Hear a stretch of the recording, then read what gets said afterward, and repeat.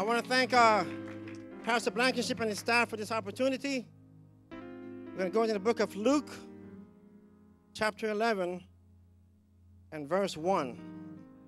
Luke chapter 11, verse 1 says, "And it came to pass that as he was praying in a certain place, when he ceased, one of his disciples said unto him, Lord, teach us to pray, as John also taught his disciples." You may be seated. If I was to use a thought today, I would say, what is your hour of prayer? What is your hour of prayer? So we know that prayer is communication with the one true God, our Lord and Savior, Jesus Christ. And prayer has, since the foundation of the world, prayer has always been free. It's always been wireless. Unlike AT&T and T-Mobile, you have to pay to talk. But when you talk to God, it's free. But the problem is that too many people are not praying to God. Too many people that come to God to pray when they want something from God. But prayer has to be a lifestyle. The disciples who was with Jesus did not even know how to pray themselves. Otherwise, one of the disciples would not have asked Jesus how to pray. And then when he asked Jesus how to pray, it was for all the other disciples. So prayer has to be learned. Prayer is something that must be learned. It has to be developed, saints of God. It has to be a lifestyle. And once you learn how to pray, you got to put it into practice each and every day. Every day, we should be praying each and every day. Don't just come to God when you need something. Yes, he can answer your prayer when you need something, but have a lifestyle, a perpetual lifestyle daily with God, and pray and seek his face. After you learn how to pray, you got to set a time to pray. Set a time to pray because we live busy lifestyles. Very busy lifestyle because before you know it, you go to work in the morning, you come home, you got to take care of the kids, you got to cook dinner, you got to put the kids to bed. When did you pray? When did you pray? You got to set a time to pray. If you don't set a time to pray, the whole day is going to go through and go by, and you didn't even pray to God, our Lord and Savior, who woke you up this morning. Set a time to pray. It could be in the morning. It could be at lunch in the afternoon. But we got to make time to pray.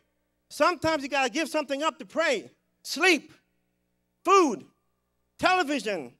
If most of us would pray as much as we watch television, we would see a supernatural act of God. Some of us, we spend too much time watching television and not praying and seeking God's face. Acts chapter 3, verse 1 says, "Now Peter and John went up together into the temple at the hour of prayer, being the ninth hour." They had a set time to pray.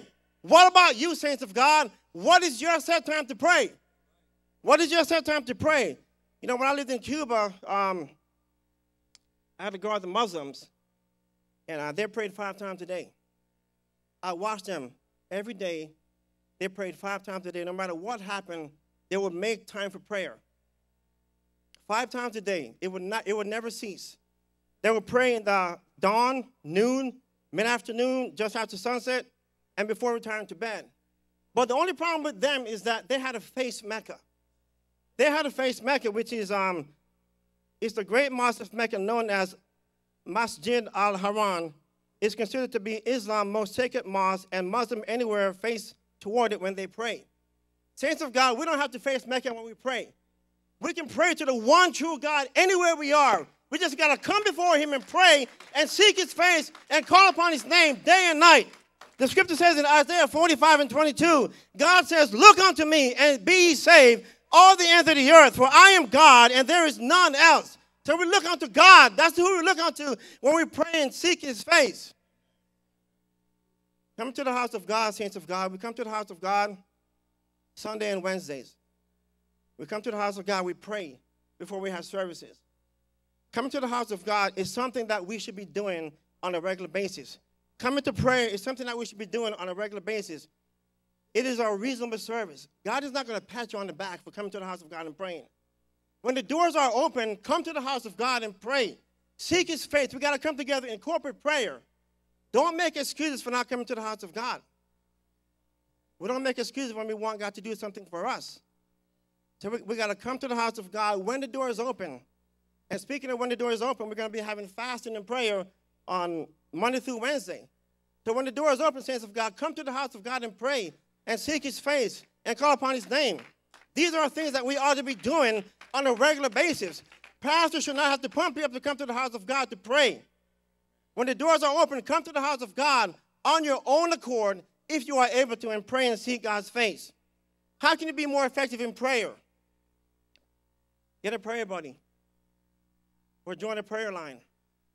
I'm part of a prayer line. We start at 5 o'clock in the morning. We pray from all people all over the world. We get together and pray on the phone line. Get a prayer buddy.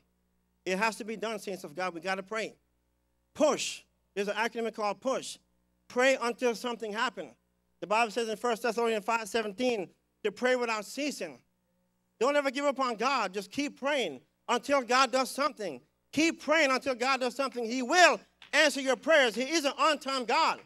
You got to pray to God and believe that he is, and that he is a rewarder of them that diligently seek him. Pray, saints of God, and seek his face.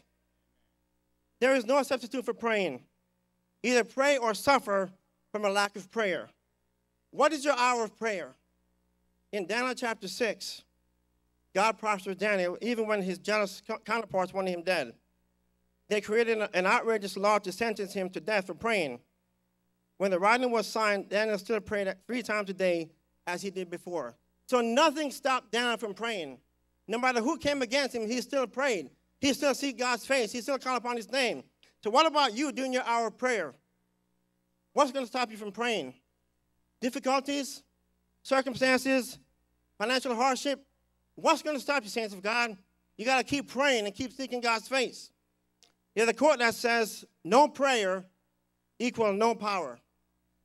Little prayer equal little power. Much prayer equal much power. I encourage you today, if you don't have an hour of prayer, take the time to figure out what time can you pray. What time can you set aside before God that this is going to be my time. This is going to be the time that I'm going to pray and seek God's face. This is going to be the time that I'm going to call upon his name and pray and magnify his name.